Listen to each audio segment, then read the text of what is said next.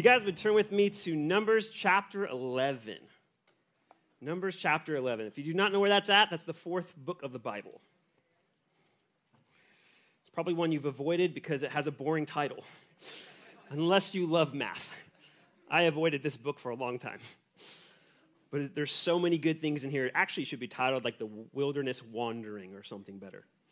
As you guys are turning there, some of you know me, some of you don't. So for those that don't know me, I'm going to give a brief introduction to myself.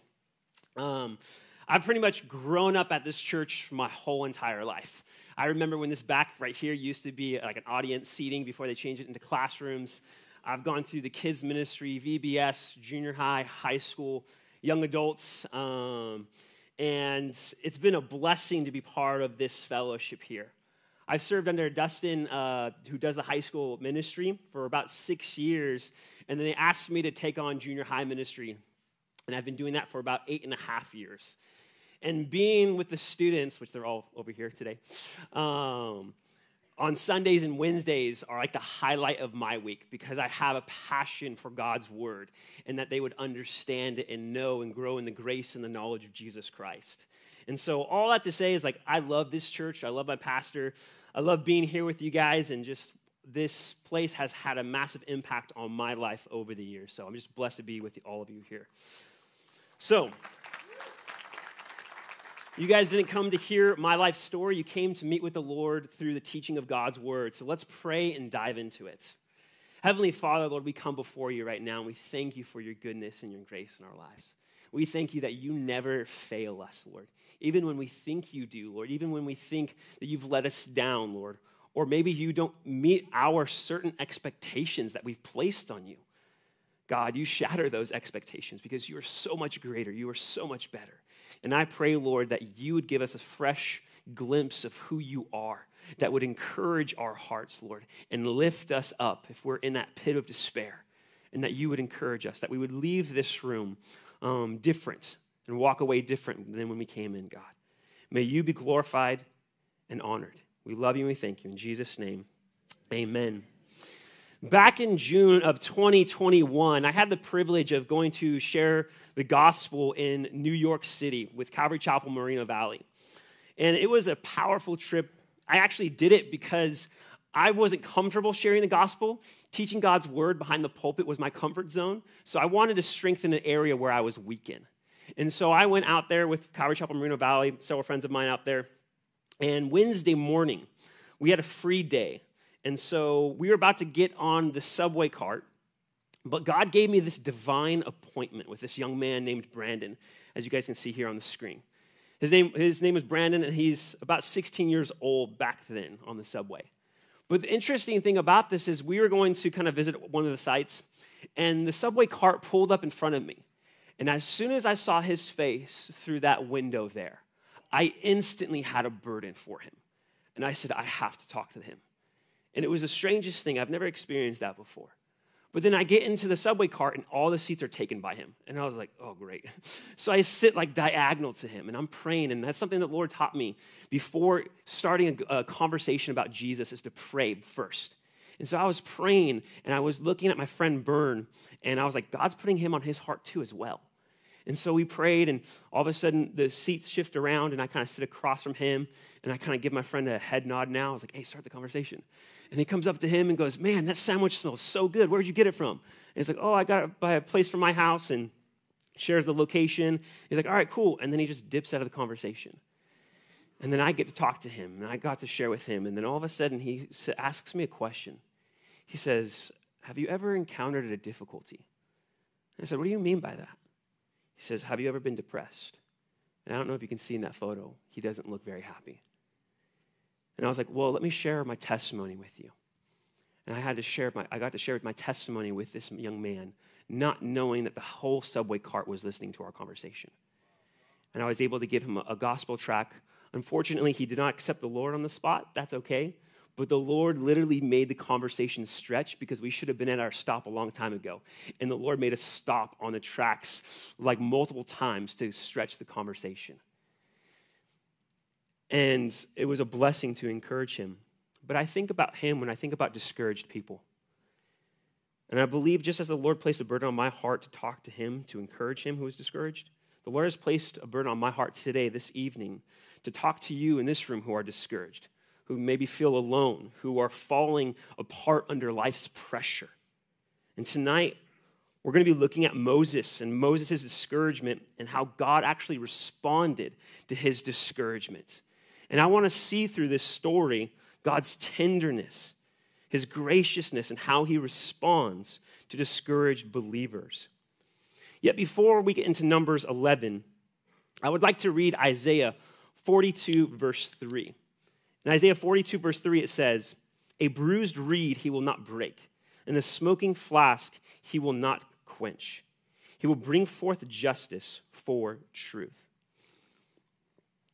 Now, when I first read that in Isaiah, I was like, what is this talking about? And sometimes you might read something and you read it over and I have no idea what this means, and you move on. But there's sometimes that the Lord kind of puts it on your heart like, hey, dive deeper. And as I dive deeper into this verse, I loved it and I fell in love with it because it's a prophecy talking about Jesus Christ and what he would do, basically. When it says a bruised reed is a fairly fragile plant. Yet Jesus will handle that bruised plant with such gentleness that he will not break it. And the bruised actually speak of sinners, like the woman at the well in John 4, or the woman caught in adultery in John 8, or discouraged believers like Peter, who denied Jesus 3 times, or Moses, who was fed up, as we are going to look at in this point in Scripture. With each of these people, Jesus is gentle, careful, and tender in how he handles each one of them. And then he says, a smoking flask he will not quench. Now, the idea behind this is like embers that are almost just glowing in the fire that have no flame, no light, and they're about to go out. And sometimes we get to that point maybe in our own lives, in our own walks with the Lord, where we have no fire. All we're doing is producing smoke. Yet the servant will not extinguish it. Instead, he will blow gently on that ember until it fans back into flames again. And so this verse here is speaking about how gentle our Lord is with discouraged people. So let's dive into the text. In Numbers chapter 11, verse 14 and 15, it says, Moses speaking, "I am not able to bear all these people alone. The burden is too heavy for me. If you treat me like this, please kill me here and now. If I have found favor in your sight, do not let me see my wretchedness." Now, how did Moses, this man of God, get to this point in his life where he was fed up, where it's this breaking point where he's discouraged? See, discouragement, depression, even possibly suicide is not limited to a specific age or person. Moses here is about 81 years old at this time. And if you actually reflect back on his life and look at all the things that God did in his life, first, we see that Moses had an encounter with the Lord at the burning bush in Exodus chapter 3. After that, he got called into ministry, and God used him powerfully.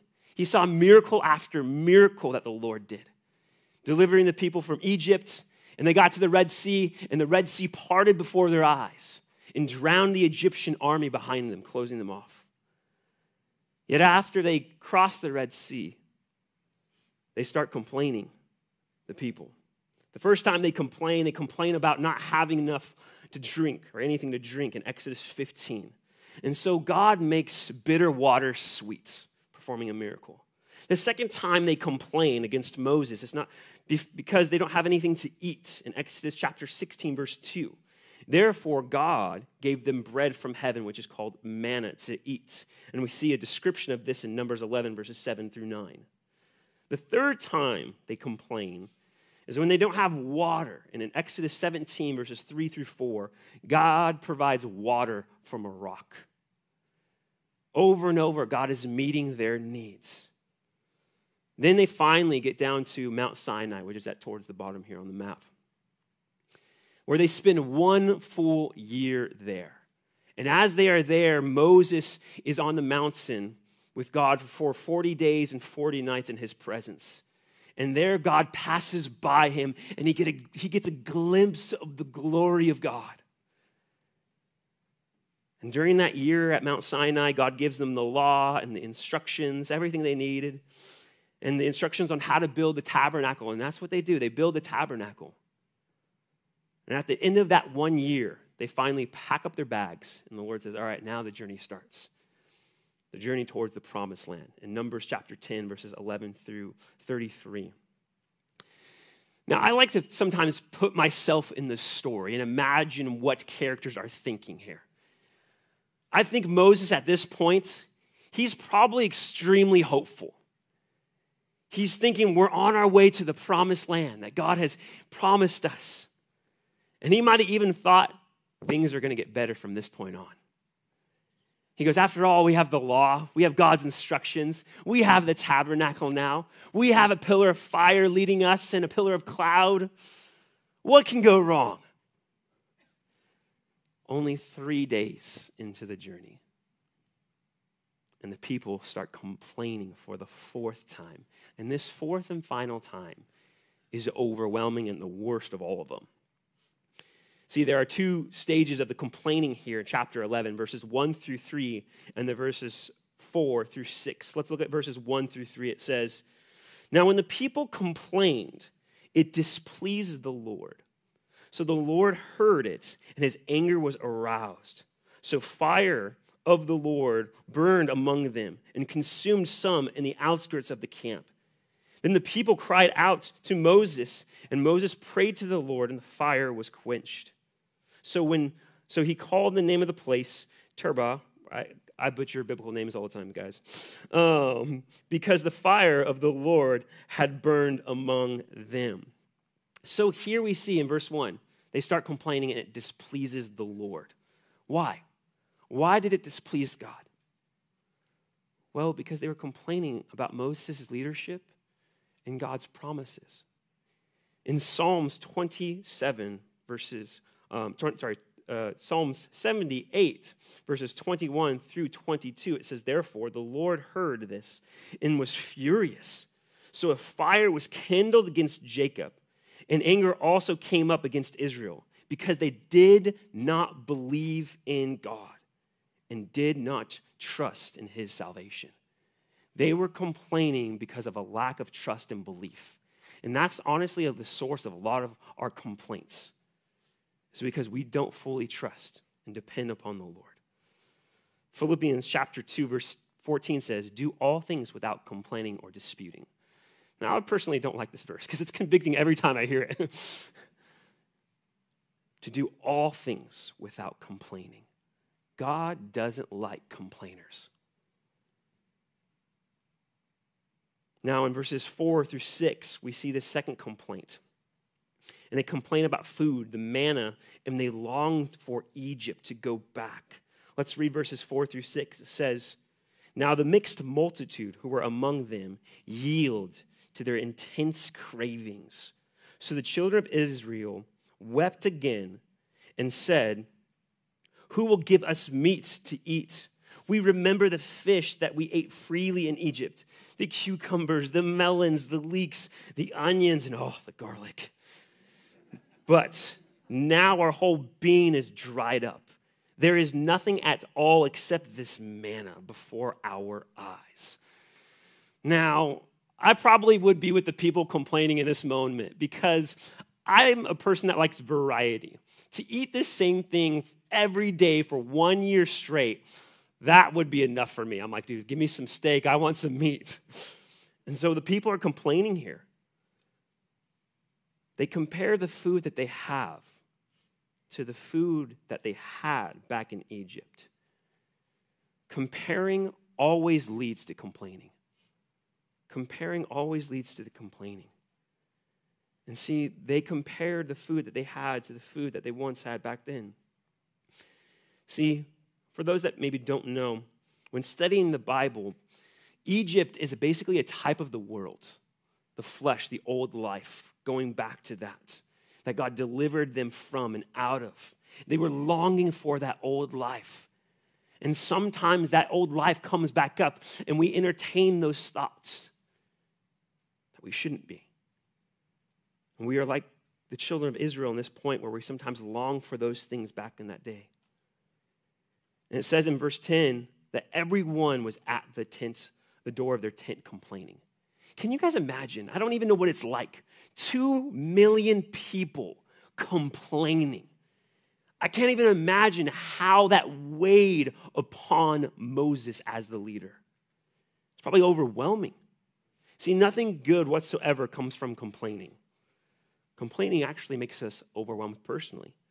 In Psalm 77, verse 3, the writer Asaph, he said, I complained and my spirit was overwhelmed. That's what happens. When we get overwhelmed, it's because we're sometimes complaining. We think the grass is greener on the other side when it's really not. And what we need is to kind of change our perspective. See, complaining only produces more complaining. The people complained, which led to Moses complaining. Now in verses 10 through 13, Moses complains about God and the people. Look at this. It says, verse 10, then Moses heard the people weeping throughout their families, everyone at the door of his tent, and the anger of the Lord was greatly aroused. Moses also was displeased. So Moses said to the Lord, why have you inflicted your servant? And why have I not found favor in your sight, that you have laid the burden of all these people on me? Did I conceive all these people? Did I beget them? That means, did he give birth to them?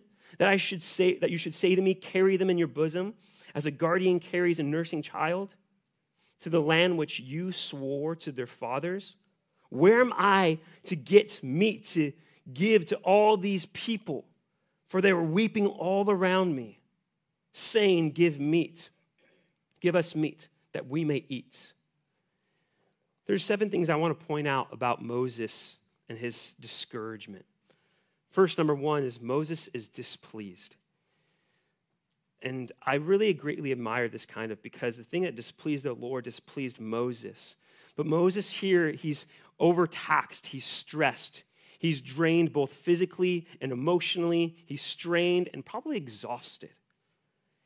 Now, traveling and going on vacation can be very stressful at times, right? Can I get an amen? I think that's a lot of us, right? You plan a vacation and then you start packing, and with like my size family, some of us would kind of be playing when we were younger kids, and others would be helping, and some wouldn't be helping. Even traveling to different countries with Dustin in the high school ministry. It's always stressful getting to the location. But once you get to the location, you can relax, you can calm down, and things are good. There was one time we were coming back from Costa Rica in 2012. We had a layover in Texas, and we had to go through customs. But going through customs put us back. And so as soon as I got through customs, Dustin says, Josh, run ahead, see if they'll stop the plane. So I'm running through the airport. I jump on a train to another location, and they close the door. And there's like 20-something of us that get left behind. And we had to spend the night in the airport, which made a fun memory. But it's exhausting traveling, right? And can you imagine getting 2 million people packed up and moving them constantly, and then unpacking, and then packing again, and moving again? This was a lot of stress. The second thing I want to point out is Moses blamed God. Verse 11 says, why have you inflicted your servant? It's almost as if he's like pointing a finger at the Lord. God, you did this to me. You're the one that called me to lead the children of Israel to the promised land. He's blaming the Lord. The third thing we see is Moses doubts God's goodness. Also in verse 11, he says, why have I not found favor in your sight? Why have I not found favor in your sight? Why haven't you been good to me, God? God has been good to him, but not in the way that Moses wanted him to be. Point number 4, Moses complained about the people. You have laid the burden of all these people on me. In verses 14 and 15, it goes on to say, I am not able to bear all these people alone because the burden is too heavy for me. If you treat me like this, please kill me here and now if I have found favor in your sight, and do not let me see my wretchedness. The fifth thing is Moses felt alone. He says, I'm not able to bear all these people alone. Pastor David has even said, the higher you go up in ministry sometimes, the more lonely it feels. And nobody can really relate to Moses here. Not many people can understand the pressures that he went through. And sometimes that feeling of loneliness can be so consuming. And you can even feel lonely in a room crowded with people. And you can feel by yourself at times. See, the enemy wants us to feel alone. He wants to isolate us. Because when he can isolate us, that's when he can whisper into our hearts lies. It says in Proverbs 18, verse 1, that a man who isolates himself rages against all wise judgment. We're not called to isolate ourselves. God has not called us to be alone. We're called to be in fellowship. And he has companions he wants to bring alongside of us. 6, the burden was too great for Moses.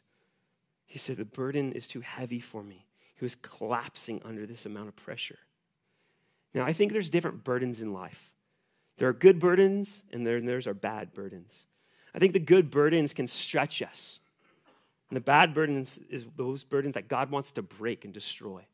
Those bad burdens can be sin or guilt that have been weighing us down that God wants to free us from. Maybe possibly unrealistic expectations we place on ourselves or on others. The burdens in life increase over time. They grow. And the 7th thing is Moses' selfish request. He prays to die. Please kill me here and now. Moses is so discouraged. And it's possibly even because he came off of a high. He's seen the backside of the Lord. He got a glimpse of God. God has done all these things. And it's sometimes after a camp, after God's done something incredible, that the low lows come in. Even we see that with the life of Elijah. Elijah, he's one of my favorite prophets in Scripture. He has this God battle. He's like, you're God against my God. And they're like, all right, let's do this. And so they call out all day and all night. Nothing happens. And then Elijah soaks the altar and prays, and fire comes down, consuming the stone itself. He takes his sword out and slaughters all 450 evil prophets of Baal. But then after that massive victory, one woman, Jezebel, threatened him, and he went off running. Moses here makes a selfish request. J. Oswald Sanders said in his book, Spiritual Clinic, the desire to die stems from making self and self-interest supreme instead of God and his glory. Is not all depression, in a sense, a manifestation of self in one form or another? I agree with that. Moses was wallowing in his self-pity here. Sanders goes on to say, if we shift our center from God to self for even a period of time, we lay ourselves open to the sickness of this spirit of discouragement or depression. Oswald Chambers, a different author, said, self-awareness is the first thing that will upset our completeness of our life in God. Self-awareness continually produces a sense of strain and turmoil in our lives.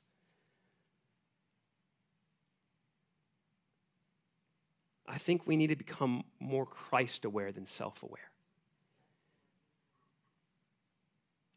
And become more Christ-centered than self-centered. Warren Wiersbe, he said, self-centered praying killed Moses' faith. See, Moses here is discouraged. He's depressed, possibly suicidal. He's just consumed with self, deeply disappointed. Maybe he even felt a sense of failure. But how does God respond to all of this? We see God's response in verses 16 through 23. And his response is one of gentleness. Verses 16 and 17, it says, so the Lord answered Moses, gather to me 70 men of Israel, elders of Israel, whom you know to be elders of the people, and offices of them. Bring them to the tabernacle of meeting, that they may stand there with you. Then I will come down and talk with you there. I will take the spirit that is upon you, and I will put the same upon them, that they shall bear the burden of the people with you, that you may not bear it yourself alone. A couple of things I want to point out how God responds. The first thing is how God does not respond in the text. God doesn't get upset. He doesn't get angry with Moses here for how he's talking to him. God could have said, hey, don't talk to me like that. He doesn't say that. He doesn't say, come on, man, you shouldn't be discouraged. Man up. No, I believe Moses here is beginning to see God's mercy and grace. In Exodus chapter 34, verse 6, it says, the Lord passed before him, proclaimed, the Lord God, merciful and gracious, long-suffering and abounding in goodness and truth. Moses is starting to experience this truth in his life, personally at this moment. Also, God did not address every question that Moses asked and verbalized. He says, why have you afflicted your servant? Why have I not found favor in your sight? God just completely ignores these questions. And I thought to myself, what if God doesn't answer all of our questions? How would we respond? What if God only answers some of our questions in this life, or not even all of them? How are we going to respond to the Lord? Are we going to continue to follow him? Are we going to continue to trust him? See, God doesn't have to answer our questions. If he chooses to, that's his mercy and his grace in our lives. We are not to make demands of God. God is the one making demands of us. I love what Warren Wiersbe said. I've said this before, and to me, it's powerful. He said, Christians do not live off of explanations, but off the promises of God. And too often, we are asking the why, and we want the explanation, when God says, here, I have a promise instead. And he gives us a promise. I think of the lyrics from the song Mercy Me, where it goes, the song's called Even If. And it goes like this. I'm not going to sing it for you guys.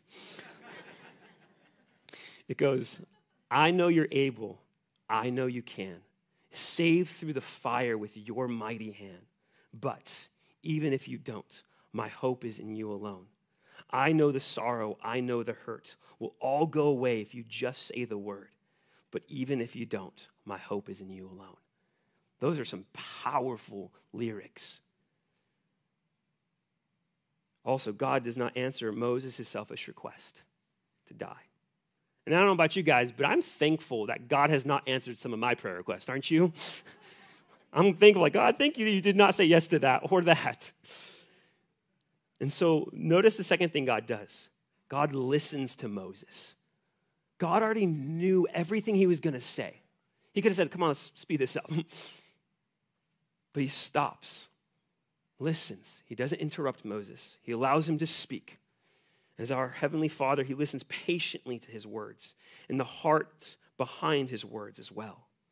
It just reminds me that God has an open ear to us. He's in tune to his child's voice and their calling out to him. After all, prayer is not based on performance. It's based off of relationship. Because when Jesus was teaching his disciples, he said, pray this way, our Father that is in heaven. It's a relationship that we have that prayer is based off of. Jeremiah 29, verse 12 says, then you will call upon me and go and pray to me, and I will listen to you. God says, I'm going to listen to you. I'll listen to your problems. I'll listen to what's going on. And we need people like that in our lives, right?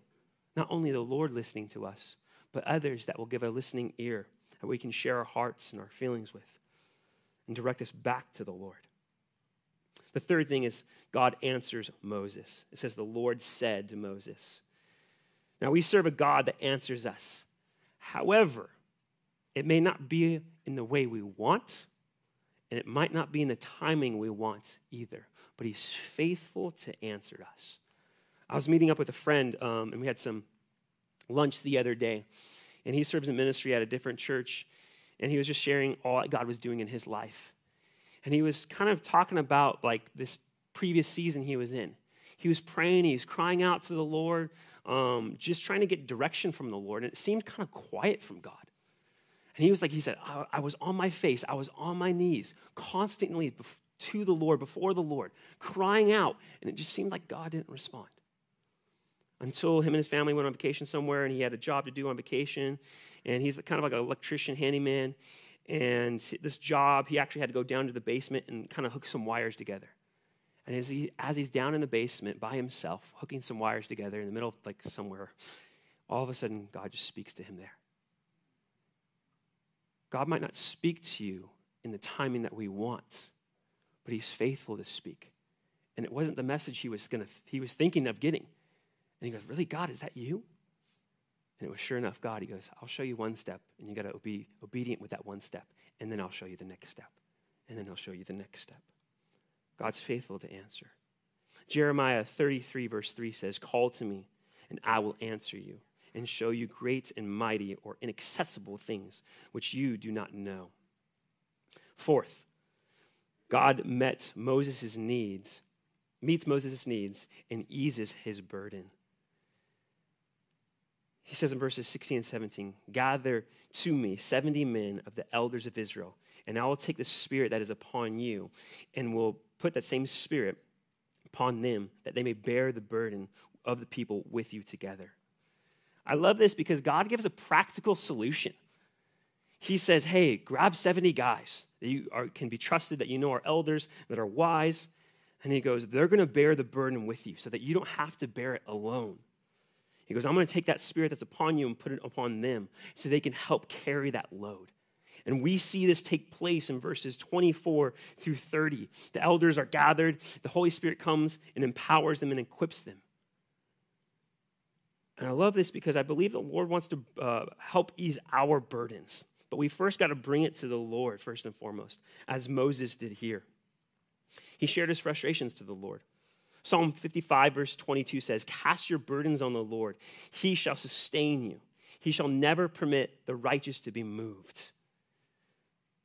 Philippians chapter 4, verse 19 says, and my God shall supply all your needs according to his riches in glory by Christ Jesus. I want to stop and focus on this verse for a little while. I love this verse because I think it's probably ministered to several of us in this room before. But I love when God takes a verse and sheds new light on it. I was going through a book by this author, Guy King, and he highlighted this verse. And he says, sometimes when we isolate our need and we take it out of the text, and we get so fixated on our need, it becomes overwhelming and consuming. But we forget what it's placed between. And it's almost like three picture frames. The need is at the middle, but the beginning is my God. And when you place my God and then Jesus Christ, his riches, between your need, those two make your need small. Because Jesus is rich in mercy, compassion, gracious, merciful. You can see in Romans and Ephesians all the things that Jesus is rich in. And he desires to meet our needs. Matthew chapter 11, verses 28 through 30, it says, come to me, all you who labor and are heavy laden, and I will give you rest. Take my yoke upon you and learn from me, for I am gentle and lowly in heart, and you will find rest for your souls. For my yoke is easy and my burden is light. Jesus is expressing his heart here. He says, I'm gentle and I'm lowly in heart, and I desire to give you rest. And I love this because God is giving us an invitation. He's constantly giving us invitations saying, hey, come to me and I will relieve you. And it was cool because I actually shared this at one of the Christian clubs in the school districts at Ramona Junior High, kind of just this idea of like, what's the difference between like a need and a want? And so all the students talk about, oh, you need oxygen, you need food, you need shelter, and they list all these different needs. And I was like, all right, those are fantastic. Now, does God have any needs? And they think, they're like, oh yeah, God needs us. And then all of a sudden I say, no, God doesn't need you. and you actually could feel like the life gets sucked out of the room. And they're just like, oh, and they literally all their heads went down. But I said, God doesn't need you, but he wants you. And what's better, to be needed or wanted? God wants you. That's why he extends an invitation to you and says, come, I want you to be a part. I want to have a relationship with you. I want you to go to heaven. But how we respond to that invitation matters and determines the course of eternity for us, whether we receive it by faith and believe it, or we reject it and say no. See, God wants to bring people into our lives to help us carry these burdens, just like God did with Moses here. God has, at this moment, people around you to help with the pressures and the burdens that you are facing. But sometimes I think we are too prideful to ask for help, right? And say, hey, would you guys help me with this? Or reach out to a brother or sister and say, hey, can you pray for me? Galatians chapter 6, verse 2. If you haven't noticed, I'm dyslexic. Sometimes I switch the numbers around. It says, bear one another's burdens and so fulfill the law of Christ. Bear one another's burdens. Help each other out. Then in verses 18 through 23, we see some more information. It says, verse 18, then you shall say to the people, consecrate yourself for tomorrow, and you shall eat meat. For you have wept in the hearing of the Lord, saying, who will give us meat to eat? For it was well with us in Egypt. Therefore, the Lord will give you meat, and you shall eat. You shall eat meat, not for 1 day, nor 2 days, nor 5 days, nor 10 days, nor 20 days, but you for a whole month until it comes out your nostrils. I love that. And becomes loathsome to you, because you have despised the Lord who is among you, and have wept before him, saying, why did we ever come out of Egypt? Verse 21, and Moses said, the people whom I am among are 600,000 men on foot. That's not including women and children. Yet you have said you will give them meat, and they may eat for a whole month. Shall flocks and herds be slaughtered for them to provide enough for them? Or shall all the fish of the sea be gathered together for them to provide enough for them? And I love God's response. And the Lord said to Moses, has the Lord's arm been shortened? Now you shall see whether what I say will happen to you or not. The fifth thing is God reveals his power to Moses. In verse 23, he says, the Lord said to Moses, has the Lord's arm been shortened? That's such an interesting phrase. What does that even mean? Anytime we see the arm of the Lord in Scripture, it's referring to the power of God. So anytime you see that reference, it's always pointing back and talking about the power of God. Not that God's physical arm is shortened, because God doesn't have a physical body, but it's using this illustration. Basically, he's asking this question, is the Lord's power limited? Is God's power limited? Has God suddenly become weak, or is he handicapped? No. When I think of this verse and God asking this question, there's a movie that pops into my mind, and it's Meet the Robinsons. Have you guys seen this movie?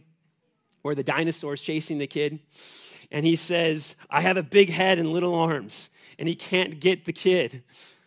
I picture God saying, do I have short arms? Am I like a T-Rex? Am I handicapped? And the thing is, like, no. God is not limited in his power or his capacity. God has resources that Moses knew nothing about. We might say that God likes to meet our needs in completely unexpected ways. We see that throughout Scripture. Isaiah 50, verse 2, it says, is my hand shortened at all that it cannot redeem? Or have I no power to deliver? Isaiah 59, verse 1 says, behold, the Lord's hand is not shortened, that it cannot save, nor his ear heavy, that it cannot hear. I love this because God's hand is reaching out.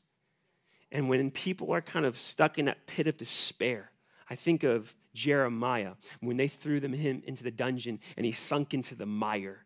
Sometimes you feel like you're stuck in that discouragement. You're stuck in that mindset. The Lord's hand is outreached, and he can reach into the deepest parts and pull people out of that mindset, out of that despair, out of that discouragement. See, God is unlimited in his capacity, and he's ready to save and deliver. But Chuck Smith said this: there's no problem with God. He can do it. The problem always lies on our side. And that is true. There's never a problem with God. God is always perfect, always great, always good. The problem is us. So what is our problem then? Are we focusing on ourselves? Are we becoming isolated? Or do we have our eyes fixed on the Lord? Like Isaiah 26, verse 3, he says, those who keep their minds on the Lord, he will keep them in perfect peace. And so God speaks this to Moses. And in verses 31 through 35, actually, God sends the quail. And they have quail, and it's just floating above the ground. And for the next 36 hours, they collect quail.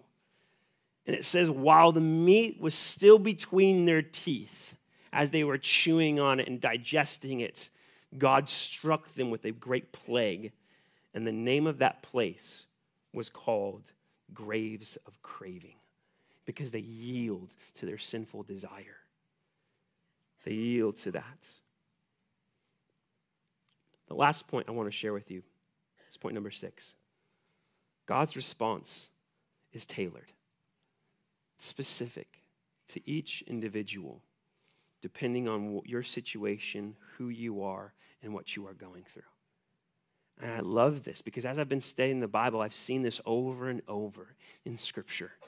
When Elijah read that kind of request or that letter from Jezebel, and he took off running, there's 6 things that he did that we shouldn't do. He listened to fear. He didn't pray. He pushed people out of his life. He compared himself to his fathers. And he says, God, kill me. And the way God responds to him is so gentle. He sends him an angel. And the angel kind of touches him. It allows him to sleep. He takes 2 naps, basically. The angel cooks some meals, allows him to eat. And then God doesn't even say anything yet. And the angel says, you got to go on this journey. And he goes on this journey for, I think it's 40 days and 40 nights. And still God doesn't say anything yet until he's at this mountain and God speaks to him. Or you have Jonah and God speaks to him differently. Or Peter. God's response to those that are discouraged is tailored. It's different. It's specific. If we fast forward, at the end of Moses' life, when he's writing Deuteronomy, he's probably about 120 years old. In Deuteronomy chapter 3, verse 24, he says, O Lord, you have begun to show your servant your greatness and your mighty hand.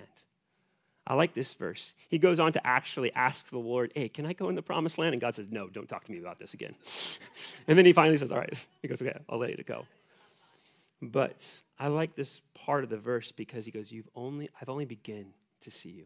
After 120 years of walking with, seeing God's hand, 40 years in the wilderness, he has only begun to see how great and glorious and merciful and kind and gentle God is.